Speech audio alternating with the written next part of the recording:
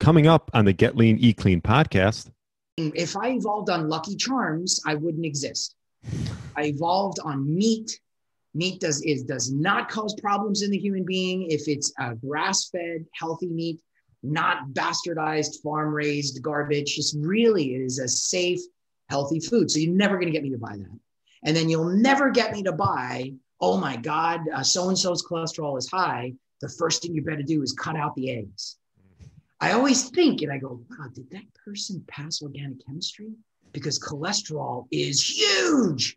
It's a massive molecule. You're not eating the cholesterol of a chicken and just injecting it into your bloodstream and magically increasing your cholesterol. I'm not taking the chicken's cholesterol and magically transforming it into my own bloodstream. It's not how digestion and the human body works. Hello, and welcome to the Get Lean, Eat Clean podcast. I'm Brian Grin, and I'm here to give you actionable tips to get your body back to what it once was 5, 10, even 15 years ago. Each week, I'll give you an in-depth interview with a health expert from around the world to cut through the fluff and get you long-term sustainable results. This week, I interviewed Dr. Robert Pastore. Dr. Robert has a vast educational background with many diverse subjects. His undergrad was in organic chemistry, biochemistry, neuroscience, human nutrition, and genetics. He has counseled some of the world's greatest professional athletes and sports teams. And in this episode, we discussed a variety of topics, including his health journey with celiac disease, the symptoms of it, how he eats gluten-free, the advantages of eating an ancestral diet, and his thoughts on fasting, dairy, nuts, and meat. Dr. Robert is a brilliant guy, and I really enjoyed my episode with him. He has a ton of energy, and I know you'll enjoy it. So thanks so much for listening, and enjoy the interview. All right. Welcome to the Get Lean, Eat Clean podcast. I have a special guest, Dr. Robert Pastore, and I'm excited to have you on. So welcome to the show. Thank you, Brian. Thanks so much for the invite, and I'm happy to be here. Yeah, so we're going to touch on a lot of different things. Before we get into that, I know you have your background is fairly extensive. Perhaps just give us a rehash of your background and then how you got into all of it. Sure, I'll go. This time I'll go in order. Sometimes I start backwards because I spent the most time tackling my doctorate. I was diagnosed with celiac disease after a huge battle advocating for my own care in my late teens. And got my formal diagnosis at 20. Maybe we could touch upon that today. I definitely have talked about that in different forums. I'm extremely comfortable exploring that. And that really sparked my interest in wanting to pursue a better understanding of how food could create such problems in my life. And for those of your listening audience that may not know, celiac disease is an autoimmune disease that needs some specific genetic predisposition and then a full-on immune system assault against proteins that are found in grains known as gluten-containing grains. And of course, their substrates are found in numerous foods that we consume daily, even if they're not grains, right? They stick wheat and everything, is what I've learned. And that really fostered a change in my mindset. I mean, I was on a fast track to want to be the youngest brain surgeon in the state of New York. And I found with my inquisitive mind, wait a minute, I was stopped in my tracks by what I'm eating. How is that possible? So then I went off to study. I got my undergraduate degree in science. So I got my bachelor's in science because I couldn't decide on a single major. If you look at my background, I studied everything from biochemistry, organic chemistry, pre-med, neuroscience, genetics, the microbiology of cancer. Like my undergrad was ridiculous. I think it was 127 credit hours just in the sciences. So then I had liberal arts on top of that. Still really was excited about nutrition, loved a doctor out of University of Connecticut named Dr. John Carbone, who's a protein researcher. He set up shop at Eastern Michigan University. And I love saying where that's located. It's Ypsilanti, which starts with a Y, if you're a Jeopardy fan. Did not know that. So went to Ypsilanti, Michigan, got my master's degree in human nutrition, my certified nutrition specialist credential, which is a separate credential that you get after like 10,000 hours of working in the field and have to have a graduate degree from a regionally accredited institution in human nutrition, et cetera. Went up through all that and then came back to this love for biological medicine. So I just sped 3 years of my life. But then I came back to this love. And while I was at Eastern Michigan studying nutrigenomics, I really connected with this doctor who I love so much named Judith Brooks. She's a PhD. And she was just so attuned to celiac disease and the autoimmune conditions that could come out of it, and how some people could have celiac disease, but their primary symptoms were actually outside of the intestines. So that totally fascinated me. I was studying the work of Rodrigo out of Florida, who was looking at multiple sclerosis, and Dr. Judith Brooks was looking at MS and different cases of age-related mental decline. So that led me to this honor society at Eastern Michigan called Phi Kappa Phi. And they said, hey, I know you really dig in this biomedicine thing, and then you kind of are interested in precision medicine, like working on an individual level. Rutgers was in New York at the time, back in New York, across the river, has this amazing think tank of researchers in different types of PhD disciplines. Perhaps you should pursue that. So I spent the bulk of my life over at Rutgers studying biomedicine, and then specifically settled down on biomedical informatics, nanomedicine, and clinical informatics for my doctorate, which is pretty complicated. And my wife says I sound like a Bond villain, which is kind of cool. And even one of my professors for my dissertation sounds like she was a Bond villain, Antonina Mitrofanova. So she's probably one of the most brilliant mathematic minds. She's probably won the Nobel Prize of my lifetime. But I had the pleasure and sheer honor of studying there, and finished top of my class and really started pursuing biological medicine. And I never let go of the reins of celiac. So I've studied it formally, practiced it formally, and then went out and published on that topic. My last publication was in November of 2019, after I did a multiple year study throughout many universities. And if there's time to talk about that, however it works out, on improving the diagnostics for this horrible disease. And this disease, celiac, would you say this is a newer disease because of, the way things are made nowadays as opposed to maybe back in the day? I think there's more of a hyper awareness. At least I'm hoping there is more of a hyper awareness of the disease itself.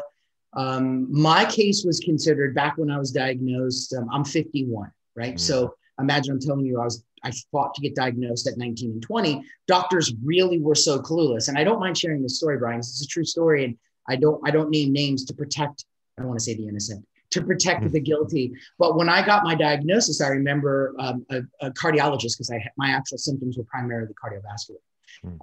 So it was fascinating. The doctor goes to his medical textbook on the wall, and he tore out this section of celiac disease. And I remember being so vexed by that, because I walked out and said to my loved ones who were accompanying me on this final visit to make sure, did he get a diagnosis? Is he going to be okay? I was that sick. I just was dumbfounded and came out and said, I don't think anyone else will ever get diagnosed with celiac disease in this office, because I got the sheet out of the textbook. Keep in mind, there was no internet then, right? So I really came along at this really cool time. I was like the last baby of the 60s, born in 1969. So it's this cool time of, you really had to hit the library and hit the books and publish literature to know what you know in a hard copy format. So I just felt really bad that a lot was missing. So I kept that open, Brian, and I actually pursued other doctors that were doing published studies on questionnaires of the most knowledgeable in medicine. How much knowledge did they have in the realm of celiac disease, which causes so many diseases? And that led me to the work of a brilliant doctor out of Georgetown at the time when she published. Her name is Dr. McCormick, and she published a paper in 2013 that completely blew my mind. At that time, the American College of Gastroenterology, like the think tank for gastroenterologists, where the primary disease starts its immunological resonance, and its genesis, she questioned about 400 doctors after they published the diagnostic criteria for celiac disease, and a large percentage of them in different areas actually failed in their knowledge and understanding. So I think new is in the knowledge that some doctors are getting it more on their radar by the efforts of McCormick, Zipster, and Siri, and I'd love to say myself, if I may be so bold, without ego, of course, by pursuing knowledge and trying to get doctors to understand the importance. My paper, I received at least 500 phone calls after my paper was published in the Journal of the American College of Nutrition in November. The electronic version, thankfully, with modern technology, was out prior to the print version in November, but it came out in May. I received at least 500 calls from everyone from gastroenterologists to internists to endocrinologists telling me, right on, this is what we need to do. And thanks for opening my eyes here. Hey, I didn't know that 83% of individuals with this disease actually are not diagnosed and they're walking around in the population with this disease, and it's very serious. So I feel like it's kind of picked up a little bit radar wise between 2013 and the efforts of McCormick and my other colleagues to present day.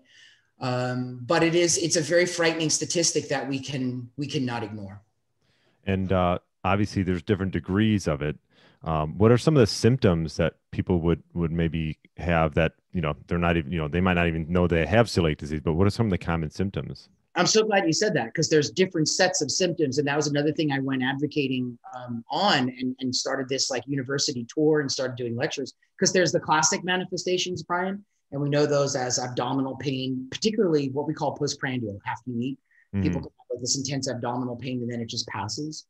Some bloating and gas, and they could just blame what they ate and go out and go over the counter and start self-medicating with Tums or one of the other aforementioned, pain revealing agents or Nexium, et cetera. Diarrhea. There's a skin condition known as dermatitis herpetiformis that eludes a lot of doctors and a lot of people. It's like this very interesting rash. I did a whole podcast, wrote a whole article on it. I've received at least 100 calls on that one paper because doctors are just equating it with a form of dermatitis. Believe it or not, if there's a history in someone's family for Down syndrome or Turner syndrome, it is indeed linked to a lineage of celiac disease. Shockingly, because this fits basically, I love your audience and who you preach to, basically would say, hey, I'm tired a lot.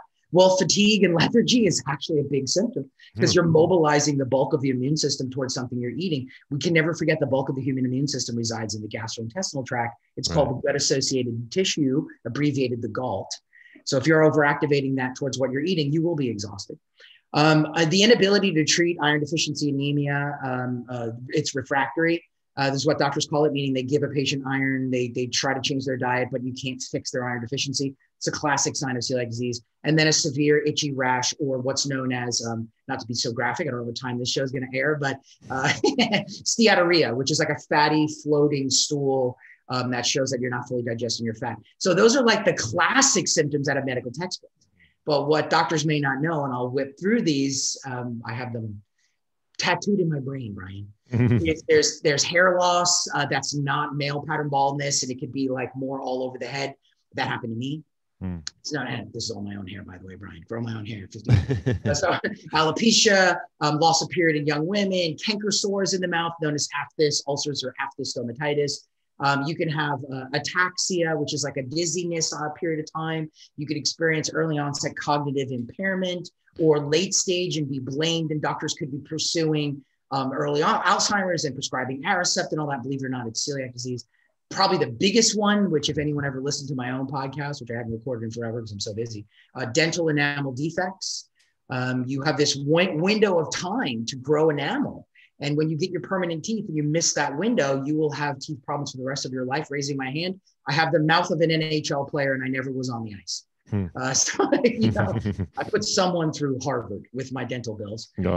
People can experience clinical depression. The bulk of immune system is in the gut, but also the bulk of our neurotransmitter substrates and neurotransmitter precursors, and sometimes whole amino acids that pass the blood-brain barrier is also in the gastrointestinal tract. Modern medicine teaches this as the second brain, and it's in all medical textbooks. Gastrointestinal abnormalities known as dyspepsia, where you're not fully unfolding proteins in the stomach, where digestion begins. The mouth is where they begin, but not for proteins. Fertility problems in men and women, headaches, heartburn, spleen activity, where you have low immune system. Believe it or not, lactose intolerance is linked to it. Elevations of liver enzymes, nausea and vomiting, clinical nutritional deficiencies that doctors can't figure out why. Obesity, bone loss known as osteopenia or osteoporosis, swelling of the pancreas known as pancreatitis, peripheral neuropathy, pulmonary hemosiderosis. I'm gonna let your audience Google that. Are you reading this out of a textbook? Oh, I am. We need to have, like mirrors behind me. And then seizure disorders, thyroid disorders, refractory kidney stones, and thyroiditis. Wow. Those are the last ones. Yeah. Well, my thought when you read all these different symptoms is the diagnosis is it easy to be diagnosed with it? Meaning, like, I'm sure people think they have one thing and they have something else. Like, how accurate is the diagnosis of it? If you're following the right path, it could be dead on accurate. And that is the part of where my mission picks up, where I grab the baton from aforementioned McCormick and colleagues, Zipser and colleagues, and Ancestral and colleagues that said we need physician education. And I can provide those references for those, by the way, because they're all in my papers references. And of course, Brian, I'll give you my last paper in full. It's so important that we follow a pattern. So what we want to start doing if a doctor or a patient suspects they have celiac disease is first test what's known as secretory immunoglobulin IgA. So that's an SIgA to find out where they fit on the spectrum. And you may say, hold on, Dr. Pastore, why is that? Can't we just jump right to the nuts and bolts? Well, believe it or not, there's a 15-fold increase, and this happened to me, for an SIgA insufficiency or deficiency in those who have celiac disease. And the primary marker for diagnosing celiac disease first, the path to diagnosis, is called tissue transglutaminase IgA. So if I don't make enough immunoglobulin IgA, and then you want to diagnose me against the amount of that, I should have a false negative. And many people do, and that's part of the problem. So that's the first step, is knowing what that value is. And then there's kind of like this decision tree, clinical decision tree that physicians must make. If the patient has adequate levels or they're high, they should be shunted towards a path of blood work that's kind of classic. And that's the aforementioned tissue transglutaminase IgA. If that is equivocal, if it's negative, great. If it's equivocal and we don't know, they're kind of borderline, then we want to get more specific and measure something called an endomysial antibody, IgA. So that's an EMA antibody. And then if they're very high in the IgA, tissue transglutaminase IgA, we can go right to a biopsy. Now that sounds lovely, and that's tied in a little bow in a box, but that's not how celiac disease manifests. Ask anyone, go on Reddit, where I've done Ask Me Anythings on this, and read Dr. Pastore's history on Reddit with celiac disease, and you'll see like thousands of people saying, that's not how it worked for me. And I'm like, I'm with you. And they all shared stories that I started saying on Reddit and in other avenues, and of course in academic institutions. Individuals can be low in SIgA or be low for their age, right? You could be 18 years old and your SIgA should be in this range, and your tests come back as if you're 70. Some doctors not astute to that or not adroit in the knowledge and just say, okay, let's forget about that. Take 2 Pepsid and I'll send you off to whatever your main complaint is, right? So then you'll go to that other specialist, and then you might into the realm of you're mentally ill and you need like an antidepressant or something, or an anxiety. And meanwhile, you just haven't been diagnosed. So understand first and foremost, the duration to diagnosis is a minimum of 10 years. You got that? It takes people 10 years to fully get diagnosed. I was born and suffering with symptoms since I was 5. I was formally diagnosed about 15 years later. And then on the other end of the spectrum, and all blood decisions are made on that IgA result. So if you're very low and deficient, or you're low for your age group, you should have a completely separate set of blood work. And I wrote a whole article on this in layman's terms that I'd share with you. But I would then run a tissue transglutaminase IgG in addition to the gold standard IgA, as well as a different type of blood work known as a gliadin deaminated antibody IgA and IgG. This is a completely different form of reaction to gluten. In gluten and celiac disease, you react to gliadin and glutathin, 2 proteins found in gluten. So it's really gliadin that's the primary problem. And you need to be very intelligent when you're working up a patient, or if you're a patient and you want to be an advocate for your own healthcare, which is my mantra and my platform, and you should then tell your doctor. I literally wrote an article that I say, print this and bring this to your doctor so that you can then get the right course of blood work. And the last, I'm sorry, please, Brian. Okay. No, I was just going to say, my question now to you is, if diagnosed, what should they do as far as, overcoming something like this? Or is it something you live with and you just have to change the foods that you eat? Yeah, this is a lifelong, there's no cure at this time. I am a member of a group called Celiac.org, and it is the Celiac Disease Foundation. It's a nonprofit. I'm what's called a patient advocate for them, along with a dear friend of mine and colleague. He's Dr. Joseph Murray of the Mayo Clinic. He's the second author of the last paper that I published, and Dr. Murray and I worked really hard on trying to improve diagnostics and physician understanding. But what we do say at the end of the day is, while there's a lot of drug trials that have transpired and failed and more on the way, at the end of the day, what we know as doctors is the only thing you could do to treat this disease is be on a 100% militant gluten-free diet. There is nothing else you could do. And yes, it's become easier and easier, right? I'd like to think it's come easier and easier, Brian, but I do think it's the age of those who are diagnosed, not being ageist in any way, shape, or form. I'm just saying that I do believe there's some people that are stuck to their guns, and that could transpire at any age, right? And how you grow up. There's 20-year-olds that get a diagnosis that I participate in, and then they're in shock. And there's 70-year-olds that would rather take courses of steroids and hide this from other physicians and just live their life as it's slowly killing them. Because please do not let me pull punches, Brian. This isn't my tummy hurts and I'm sick. This does cause multiple sclerosis, various autoimmune diseases. One of the worst things it does is it causes small intestinal cancer, which is why I'm a fan of what we do in the United States, which is the gold standard of the final diagnosis is a biopsy. And my European colleagues, whom I love and respect, they follow a path of serological diagnostics, particularly in pediatrics, where they just use specific blood work. And I can talk about that as deep as you want me to go. And in this country, the reason we pursue this is there's not enough standardization of every lab to meet the criteria of being tenfold over for a diagnostic value. And we're so afraid of missing things that we see in that biopsy. I've had patients come to me over the years when I worked in internal medicine. I've been in internal medicine, endocrinology, cardiology, and infectious disease. So in all those years, I've had such a wealth of information seeing patients with this disease, and just being diagnosed with this disease due to my passion and wanting to figure it out and identify it. I've had patients come to me and say, I was diagnosed with celiac disease after my small intestinal cancer diagnosis. Because while my intestinal sample after surgery and chemo went to get biopsied, they also found the original cause of it was celiac disease. Celiac disease causes small intestinal cancer if not diagnosed and treated on time. So like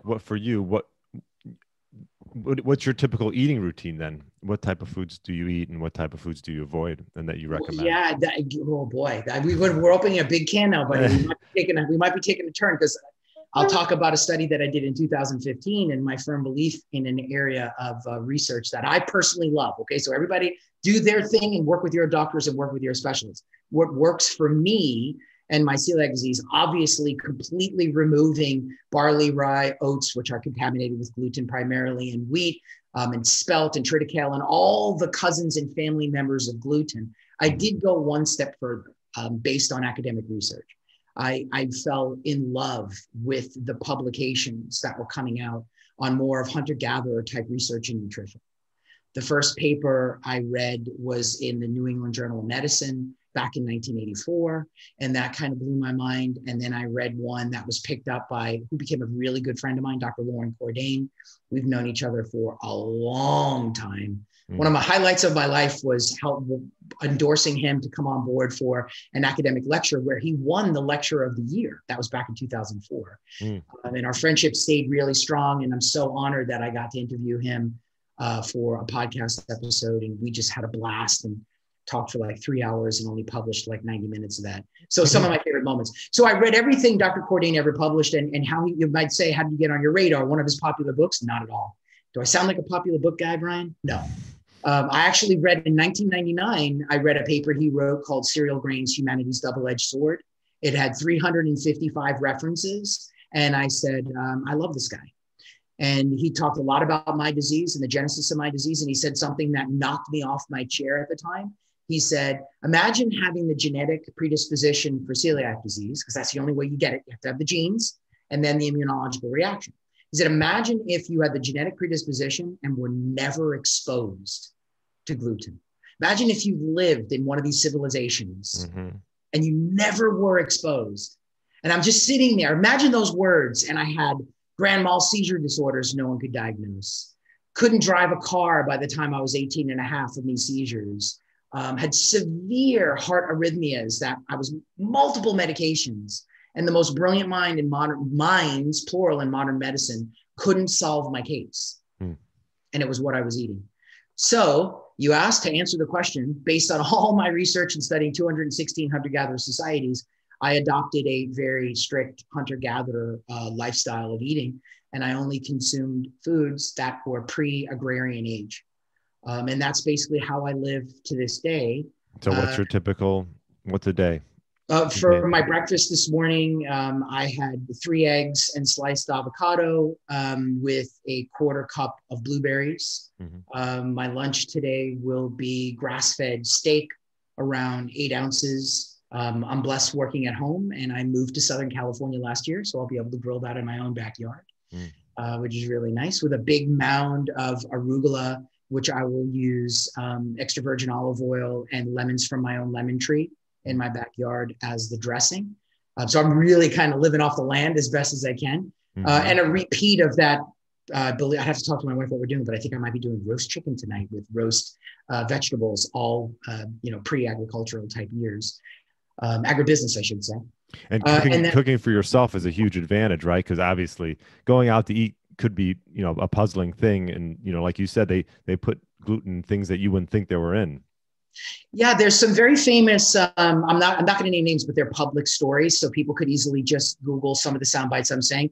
There's very famous stories about people being put into a position where they could not eat out and then actually getting their diagnosis. And one of the most famous stories is a young woman who used to be on a talk show on Channel 7, and the East Coast was Channel 7, called ABC, called The View. And she was on a series of Survivor.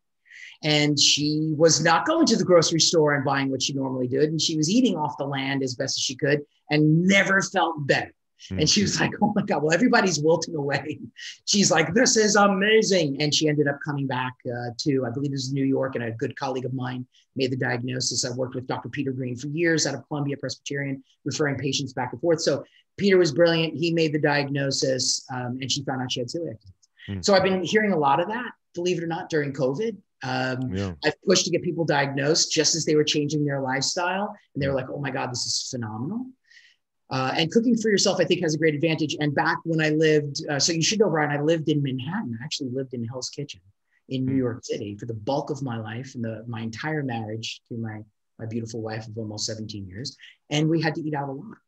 And I had like a script for everyone. And once we kind of figured out our favorite and best places, it was just constantly discussing with these individuals what I can and cannot eat and making sure they really understood it. And I got punked a lot. I got sick a lot while eating out in different environments. And I would talk about that when anyone would ask me on podcasts, et cetera. So this is during COVID-19 here in the lockdown during the coronavirus year. I was able to completely live a life where I never experienced any exposure to gluten. Would you advise most people in general, like you see, like Dr. Gundry's book, regarding nightshades and the different proteins that you're talking about as well with gluten and gliadin, would you advise that for most people, eating an ancestral diet is probably the way to go in general, whether you have it or not? It's if you said to me do you feel that is the healthiest way we should be eating as humans? My answer would be yes. Because there's such a great volume of evidence towards some of these other food groups that are so new to humanity being associated with other problems. Mm-hmm. But we don't find that except in very extreme syndromes and cases with more hunter-gatherer foods. I was on a podcast that was hosted by one of the hosts was Sean Baker. Mm-hmm. He's coming on soon. I got him coming. Yeah, on. So Sean is a really lovely guy, and I had a blast. He treated me like just with the most beautiful respect and as a colleague, and he let me say what was on my mind and respected my credentials and my education, and I greatly appreciate that because I feel the same way about Sean. I thanked him for his service, being a military guy and getting a phenomenal education. But it's interesting because we kind of touched and really connected with, hey, in only extreme cases has meat been a problem, right? If you're bit by the Lone Star tick, and you're one of the few people that have a rare form of Lyme disease, you can develop alpha glial syndrome, and you can develop this anaphylactic reaction to beef. Right. That's an extreme circumstance. And I'm proud to say, and I could be wrong, but I didn't think Sean knew about that until I was on his show. Just saying that. Okay? Yeah. Ask him when you see him. Mm-hmm. Tell him I said hello. But outside of that extreme circumstance, Brian, you could look up clinical studies between dairy and type 1 diabetes, and you could find these other instances. There's whole papers just on how legumes can be problematic in the gastrointestinal tract and blocking the absorption of key nutrients. There's a textbook I keep next to me, and it's called Understanding Normal and Clinical Nutrition. And in there's actually a section on phytates and zinc binding and young kids in India that look like 9-year-olds, like teenagers in India, when they just consume pulses and they get no zinc or they're zinc sequestering by phytates, they end up becoming deficient and having low testosterone production, et cetera. So you don't see that in the food realm of hunter-gatherers unless someone has a specific reaction towards a food in that realm. Right. Yeah. And now my other thought that I thought we could talk a little bit about is gut health. Like Sure, you said, yeah, please. yeah. Just because it's obviously we know how important it is, and what things do you advise people for gut health? I know, like, you talked to Dr. Sean Baker regarding like the carnivore diet, the ultimate probably elimination diet per se, right? But you call it an elimination diet, but really there's probably a lot of things that we shouldn't be eating that we are. So it's probably more of a normal diet for that could be great for a lot of people. But what is your thought on gut health and fiber and things like that? Yeah, and look, I do think that's where I may differ from other people, only because we can't deny the great evidence on fiber. And I do believe in plants that are Paleolithic in their era, more hunter-gatherer, to be more accurate with my vernacular. Mm-hmm. You heard all my meals had some type of a plant component to them, and I do believe in that. And I do believe in the nutritional composition of these plants. And I know that we evolved eating these plants, so that is where I'm getting my basis of recommendation. So that's important to understand. We didn't evolve eating, Ezekiel bread. That's found in a market that's supposed to be so healthy, and this sprouted grain bread. We didn't evolve on that. So we didn't move the needle, and we survived that long, right? Eating animal proteins and these types of plants. And we found out what plants bothered us by getting really sick and knew to kind of avoid those. So I'm a big fan of the fibers and the components that are found in these plants, because they've been found to, and spent a lot of time studying the microbiota, they've been found to help foster the growth of good species. So there's just enormous studies on healthy bacteria. There was just even a Wall Street Journal brought to my attention by a patient said, look, it's finally making mainstream what you're teaching. There was a study on psychobiotics published in the journal Nutrition in 2017. And then the Wall Street Journal is talking about it just a couple of weeks ago on how important probiotics and good bacteria can be in our gut. And it's not as simple as just taking the species, right? We learned about that from a species known as encompassed, which is strongly associated with turning off certain autoimmune disease conditions in the gut. It's linked to potentially being beneficial in multiple sclerosis. But in these studies, if you just give someone encompassed, it doesn't grow, it doesn't flourish. These species have to kind of bore into the mucosal lining like a Phillips head screwdriver. And what we found is that they have other species that work with them and relatives, and it takes a village, as well as prebiotics like seeding a lawn, they then can proliferate on their own.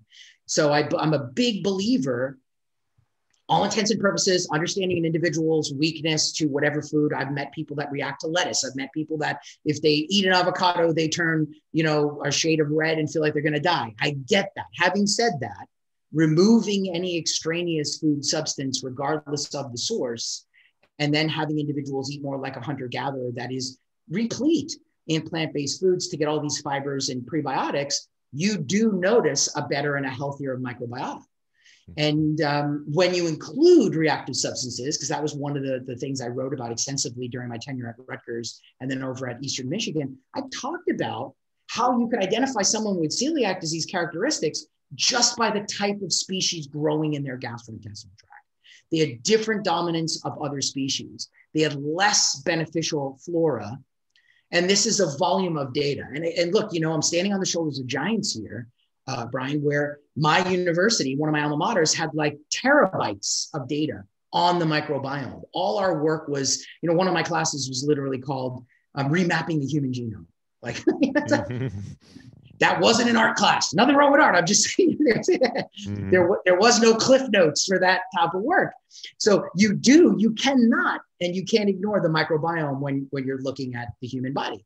And the last note I'd say on that is we have more cells of species growing in the gastrointestinal tract than we have cells as a species. So it's kind of like who's steering the ship. It's really kind of cool when you think about it, right? You have just trillions of cells and organisms in your intestines, and you as a human being have less. Wow. All right, back. We had a little disruption. But going back to gut health, I know there's a lot of research out there. What regarding probiotics and prebiotics? I know some people are like believers of them, and some people are just totally shun them. What is your thought around that? My work is really kind of interesting.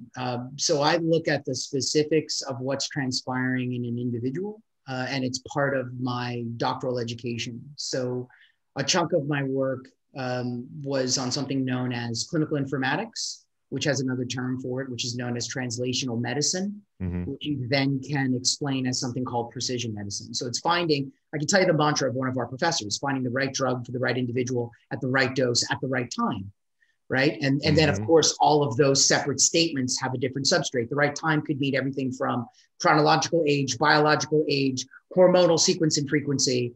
And one of the images, though we were very academic in our work, I was trained by Miyamoto Shibata, who's one of the most brilliant minds in cancer research and genetics. He actually started the first cancer gene think tank over at University of Buffalo. So imagine studying with that guy.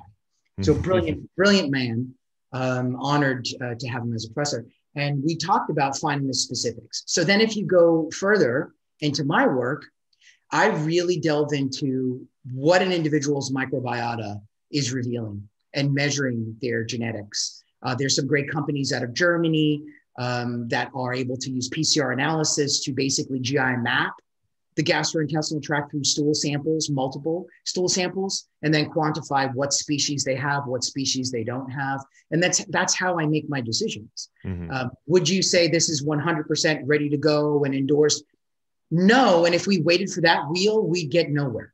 Right. We're all learning right now in our world how science really should work, right? There's an infection that's wiping out people.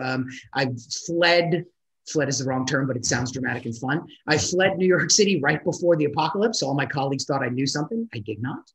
I left in December, moved to California just for my daughter's life and her having a backyard. We lived on the 47th floor. You can't just run out and play. Right. And she's going to a phenomenal school here. So we ended up in Southern California, and who knew that became the biggest state. So I left the biggest state of infection to the current biggest state. But my point is the rapid movement of science way faster than we ever did before, because there were no governing bodies interfering as aggressively as normal, whatever the argument is on which side you stand, to get something done and to do something safe and effective. That's how I operate my life. How much data is on the side of this makes sense and it's real, and I can talk to a patient saying this is what I think right now and this is what the science says, versus ignoring it and just saying this has no value.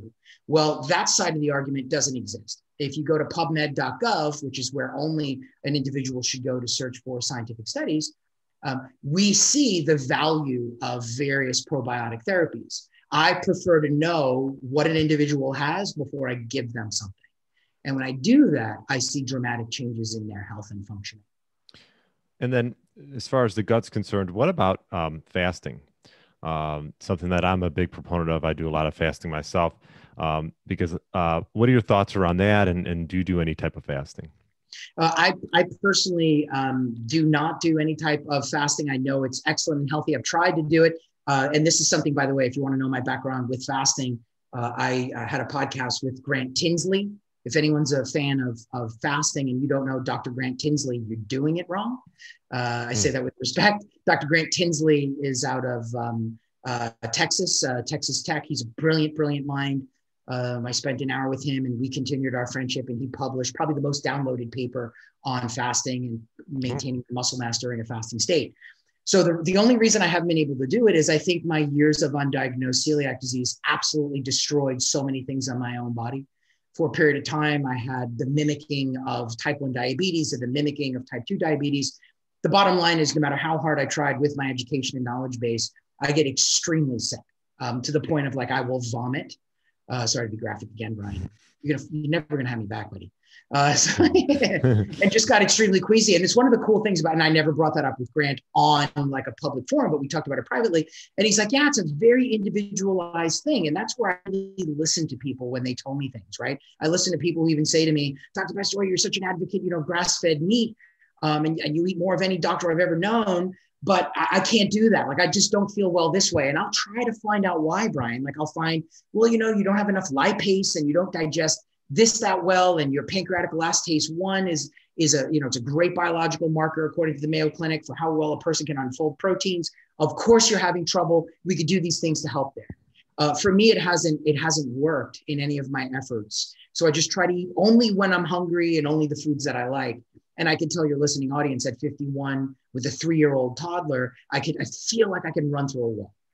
And I'm hoping you can feel my energy. That's just, I'm obviously doing something right for me.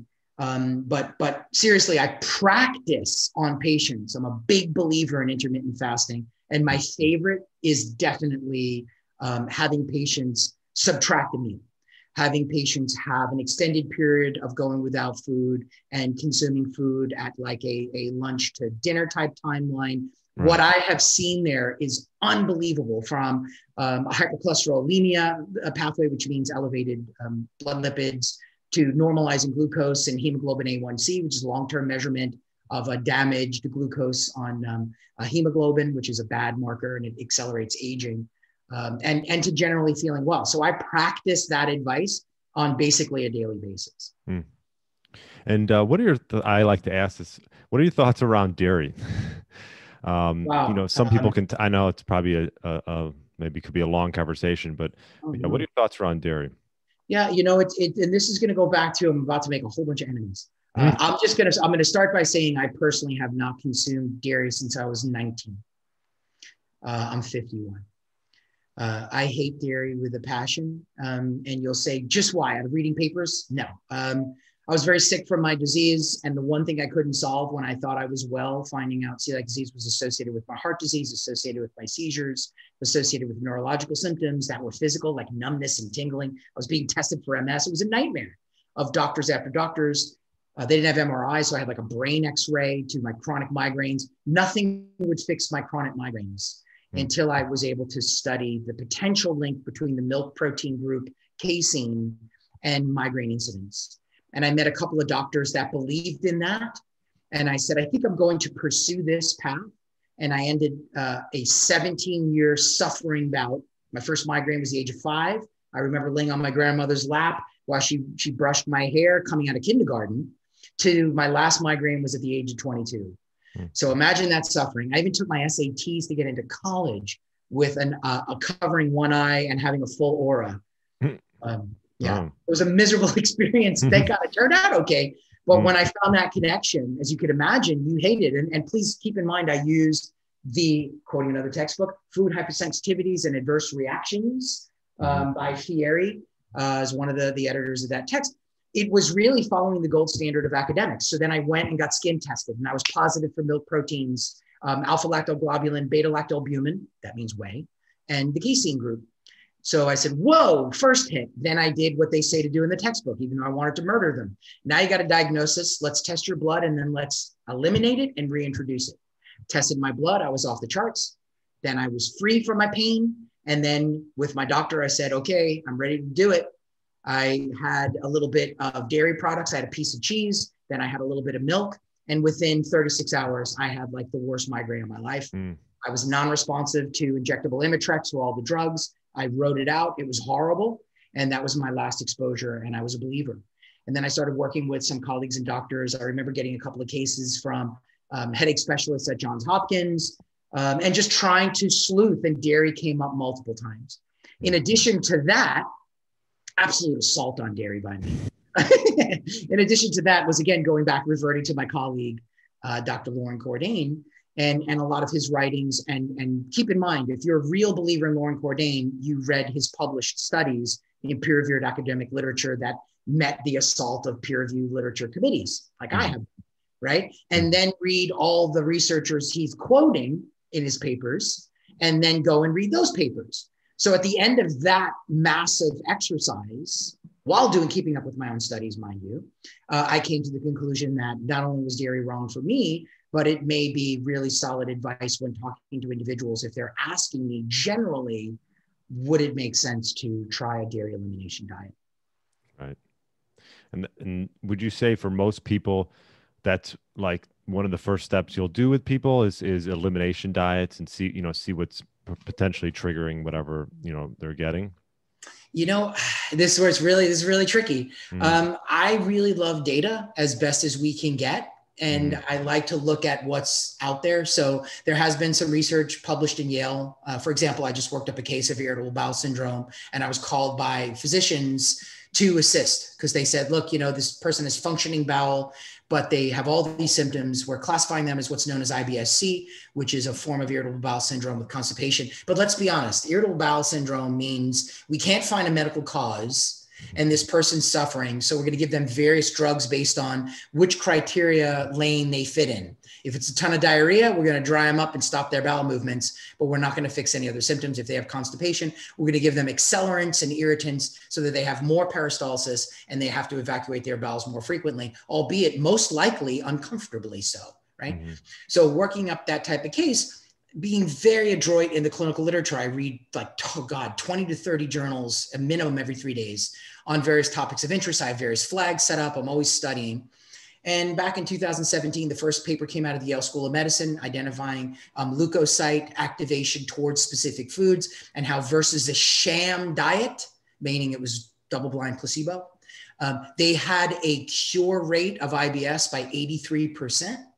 So I've tried that. I'm a big believer in classic IgE immunoglobulin reactions and mast cell reactions with skin scratch tests. So I've sent another recent case was sending patients off to University of Pennsylvania. They have a dynamite department there that'll do scratch tests and actually test histamine reactions, mast cell reactions to a group of foods or chemical agents. And then what that does, Brian, is it helps me shorten the list. Right. And a lot of times I'll do that if the patient will listen, right? What do they say? Know your audience. So if the patient says, Dr. Pastore, I'd like to practice really healthy nutrition based on the principles. I've listened to your podcast, or I read about you in an interview, or Dr. Cordain or someone else said you might want to talk to this guy. I'll start with Paleolithic platform or hunter-gatherer platform, and then do the aforementioned things to whittle down, because people can react, and people can react to beef in again, albeit rare instances. It is possible, right? You never want to not listen to what an intelligent person is telling you about their own health. And what would you say, one more thing, nuts, seeds, I hear different camps go back and forth regarding that. What's your thoughts around them? Yeah, and I think it's an individual approach. I think if you were to, so I'm at Eastern Michigan, let's go back in time, and I'm doing a research paper for zinc status and the phytate to zinc ratio in inner cities in Detroit. And I want to look at phytate load. So phytate load is pretty hidden. I actually had to basically sign my life away legally. I'm kidding. And I'm being funny with my language, but it was really intense. I had to sign this academic and legal document with the University of Minnesota to get access to this phytate database that was extremely the most accurate at the time, that shared the phytate content of foods. And nuts are pretty high up on that list. Like wheat bran is number one, but like almonds are definitely up there.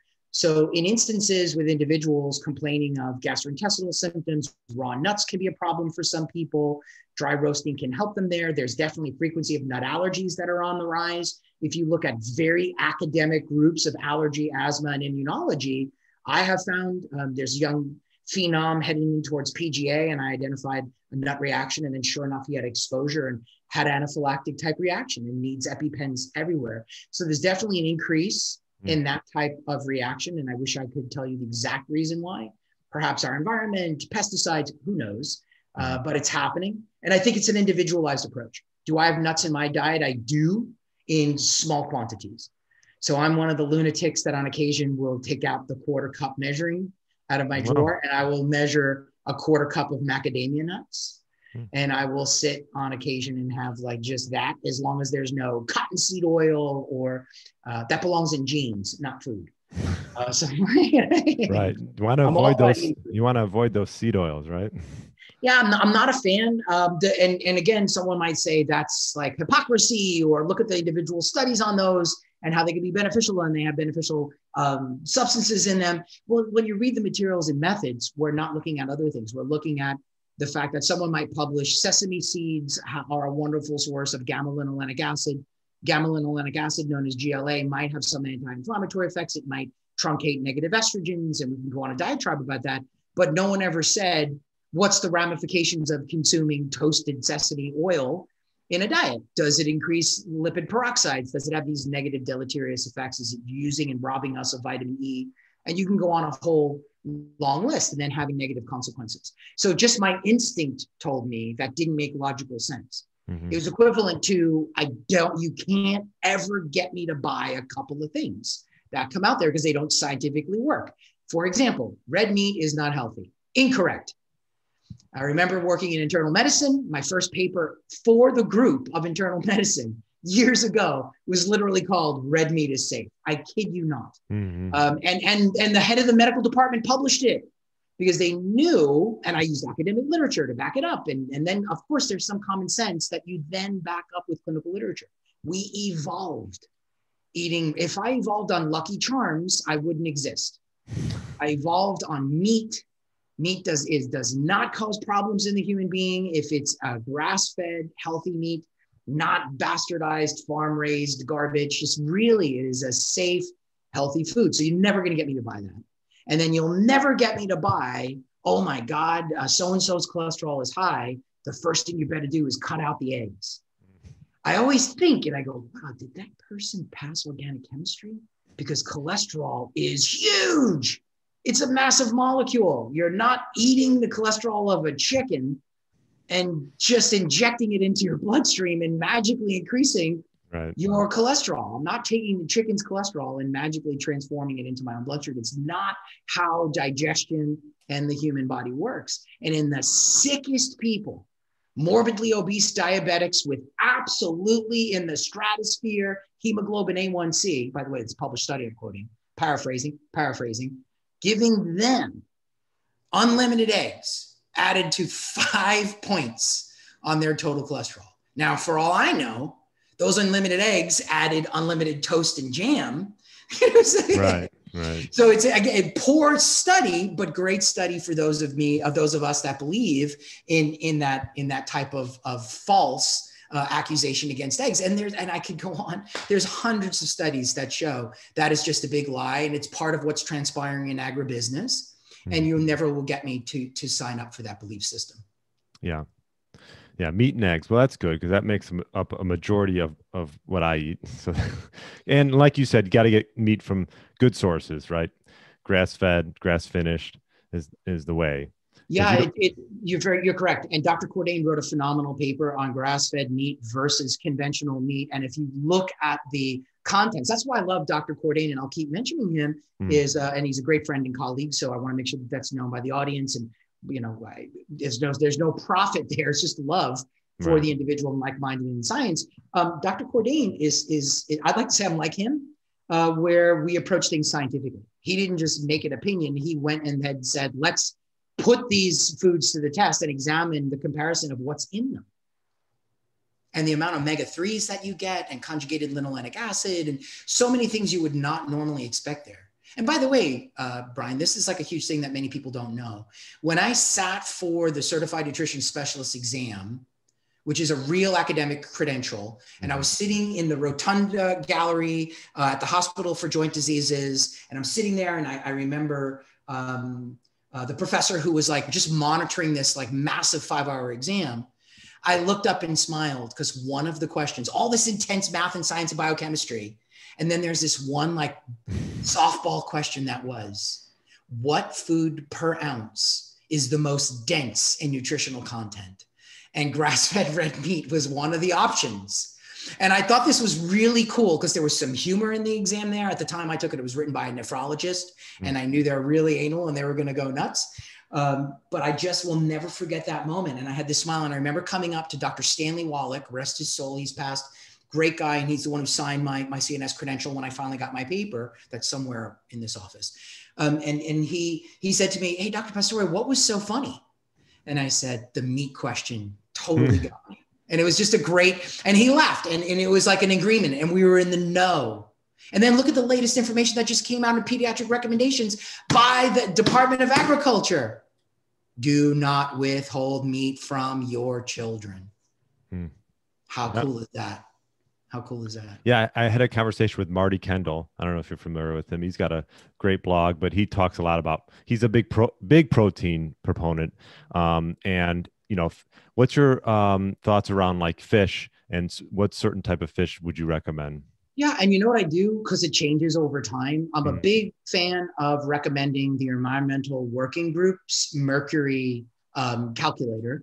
Right. And they have a website that's free. You don't have to pay any money. And you could look at where the fish is at now and actually put in your body weight, your height, and the type of fish you're going to eat. And it will spit back what your mercury exposure would be. So I'm not one of the doctors that will ever say, because I actually heard a soundbite on the news by a doctor say, you ready for this? A little bit of mercury is not a problem. That is not true. Yeah. I was in internal medicine when mercury thermometers got the FDA ban, and we had to rate our practice of those and switch to digital. So number one, that's sad how old I am. And number two, that shows how dangerous mercury can be at any level. And the reason these the toxic metals are so harmful, Brian, first and foremost, is they are molecular mimickers and they behave like important minerals. So mercury behaves like magnesium. Magnesium runs over 300 enzyme systems in the human body. Mercury levels that go over a threshold of normalcy disrupt over 300 different things. Yeah. Problem. And the reason lead is it behaves like calcium. Hey, why does a kid eat lead paint chips and then loses their IQ? Let's think about this. Lead behaves like calcium. We know this study after study after study. You need a voltage-gated calcium channel to release a synaptic response, a neurotransmitter out of a synapse. If lead is taking the place there, that does not transpire. We have truncated neurotransmission. We have lower intellectual quotient and other abnormalities. And we know this from bone storage studies on women. Women will be exposed to lead, especially if they were born when we still had leaded gas. And then they go through menopause and they have a dumping of lead in their system. And many doctors not in the know think, oh my God, did you move? What were you doing? Were you huffing gas? Why is your score so high? You know, they started losing bone. They had a more rapid bone turnover due to the time of life. And they dumped all those years of stored lead into their bloodstream, and they develop a whole litany of symptoms. So what I believe is look at the Environmental Working Group information. There's some great companies out there that are really smart about safe fish that measure it. Vital Choice is one. I'm not paid by the company. They do interesting things. They actually measure line caught tuna and then find out how much mercury is in their stash. They have wild caught salmon that's actually really wild caught, and it's not a lie. And it's verified, and they make sure they have tracking papers. And that's the type of information that I'll present to my patients. That's probably where I'm the most strict, especially when dining out, because you could be given some tomfoolery where you're not given the real thing. You know, I had a patient of mine, dear good friend, affluent guy living in Florida. And when he said, I don't think I'm getting Dover sole locally here. So I think I'm not going to order that on the menu. You know, I said, you could be a light bulb. You know, you might want to put your finger in a socket and put a bulb in your mouth. And if it lights, you got mercury. I'm teasing. No one do that. No one do that. It's no one do that, please. Yes. It's a sense of humor, So mercury levels, and they can catch up really quickly. You know, some people are stores and retainers and they don't detoxify mercury very well, right? You know, and I look for those things too. If someone comes to me and they say, Dr. Pastore, here's the deal. I love hunter-gatherer stuff, and I just want you to know I'm going to eat tons of fish on a weekly basis, more accurately pounds. How do you feel about that? I say, fantastic. Let's do a blood mercury, you know, every quarter. Let's use really safe, smart choices that I mentioned today, ewg.org, go to their mercury algorithm, Vital Choice when you can, and if you can afford it, because it is a little bit more pricier, but worth it. In my humble opinion, food is currency. And then it would be really cool to maybe look for other things. You know, let's see if you have any MTBE in your system, which is a byproduct added to gasoline in the 70s. And it gives us a clue that you're a retainer, or 2-methylhyperate, which is a byproduct of xylene. And these are permanent chemicals that are always going to be on the planet. And I lived in New York City, and I don't have any of these things in me. And let me tell you, you probably could tell by my personality. I found a byproduct of DDT in my wife, and she was born after they banned DDT. So I really look for stuff.